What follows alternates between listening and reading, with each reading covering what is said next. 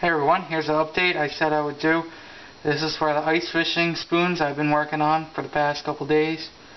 I have more, but here's the smaller size, which I think will work great. My hand's right here. It's the size of them.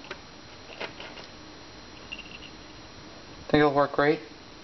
The end of the spoons I make for the regular lures, they're the handles of them, as you can see. And here's a bigger version of one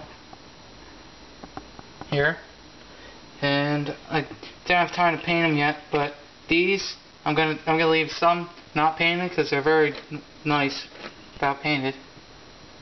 And I'm gonna paint some white and stuff for crappies and any kind of fish. I think it'll be great. I can't wait to use these.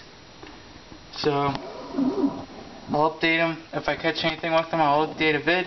And any ideas, painting colors, please comment below. Thanks for watching.